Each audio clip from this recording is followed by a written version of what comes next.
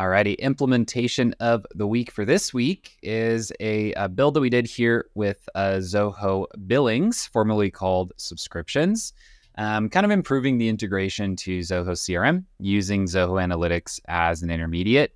So really our goal here was to sync additional data to the CRM account records about any subscriptions that their contacts underneath them might have.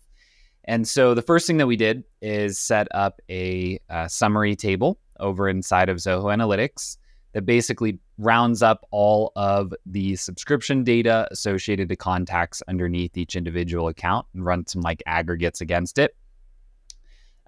We use that data initially to kind of import to CRM to create that initial data set.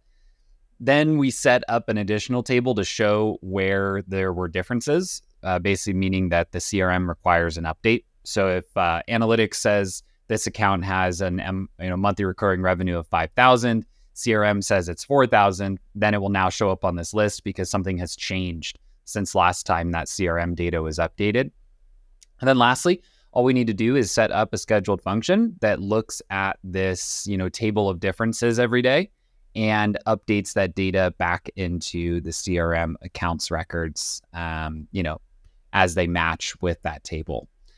So we find ourselves doing this a lot where there are baseline integrations for many Zoho apps. There is one for subscriptions and CRM, but they don't always satisfy every particular need, right? So we can use that initial integration to lay the groundwork and then build additional scripted functionality like this to kind of round out that integration with any other requirements that customer may have.